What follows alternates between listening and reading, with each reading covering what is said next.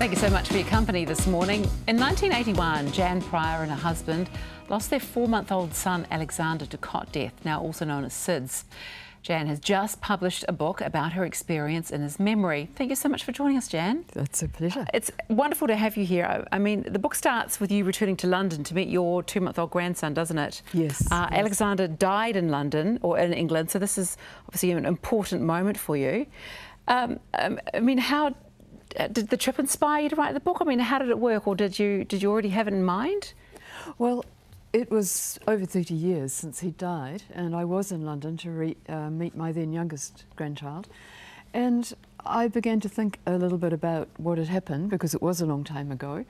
And it occurred to me that there was quite an important story to tell, really. Not for me especially, but to get it out there, because I think so many people lose babies or don't have babies, have a sense of loss, lose a child, and this story is never told. I think you're absolutely right, absolutely right. Yeah. So part, I guess, of this book was therapy for yourself and your family, but also to help others. That primarily, is that what it came down to? Mike, it really wasn't therapy for me. Okay. I think, I mean, the reason I wrote it was that I felt sufficiently strong that I didn't need it as therapy. It was something I wanted to tell. It's partly to keep him in memory, because nobody in New Zealand knew him, but it's equally, as I said, to get it out there so that people who've had similar losses know that they can acknowledge their own experiences. Do you think there's around this issue, people don't like to talk about it too much, if you've lost a baby? Very much, very much. I mean, I talk in the book about how people dodge you. You know, people would avoid me, particularly other parents, because they didn't want to talk about it, to even acknowledge it. Well, they wouldn't know how to deal with that grief themselves, Exactly, and how to be supportive in somebody who's going through that. There were times when I found I was supporting other people to help them to deal with me, if you like. So Mel's right, I guess it is a very hard thing to talk about. I mean, and it's a sad journey, but it's also, as you said, a celebration of Alexander as well. What about people watching right now? How do you help a friend or a family member who has lost a child like this? What's the advice you would give? Absolutely, the most important thing, I think, is to acknowledge that child's existence. Don't avoid it, don't change the subject, don't tell them about your aunt who lost a baby, don't tell them that your dog died last week, somebody said that to me. Don't say it was meant to be, don't say you'll get over it. Just ask them about the child. What was she like? Tell me about her personality. And by doing that, you're acknowledging the existence of the child, you're acknowledging the fact that they've lost a child, and you're giving them a chance to talk, because you want to talk about it again and again and again, and you don't, because people are embarrassed. So what do you think about people who say to you, and I'm sure they do, well, time heals everything? What are your thoughts on that?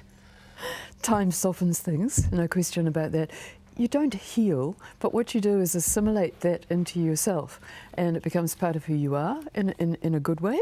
You don't get over it, and you know, I wouldn't want to get over it. What does that mean? It means what I think happens is that time gives you a way of coming to terms with and realising, in my case certainly, that I was lucky to have that child. You know, I had him for 4 months, and that was good. That was a good thing. You've had a really interesting career too, haven't you? I mean, academic, psychologist, expert in family relationships, Chief Commissioner for the Families Commission. Do you think all of that, all of those career options have helped you write this book? Gosh, that's very hard to tell. I think about that sometimes. I think a little bit. I mean, I understand a lot about family relationships and other kinds of relationships. I used to teach developmental psychology, so I think I know quite a lot about how babies and children develop. But they kind of ran parallel paths in a way, I think. Yeah. It probably made me a more compassionate person. And on that compassion, you know, you've got other children. As a grieving parent, how do you support your children through that? Because it obviously affects them as well when you lose somebody. Well, yes. I mean, they were 7 and 5, and we focused very much on those children. In retrospect, what I don't know that we did as well as we should have was to reassure them that it was not their fault.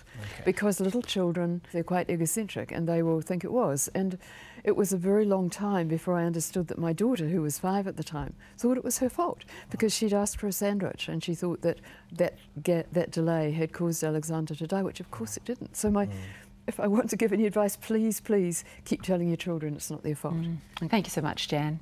Thank you. Now, Jan's book, After Alexander, is available now at all good bookstores, and there is further information available on her website as well.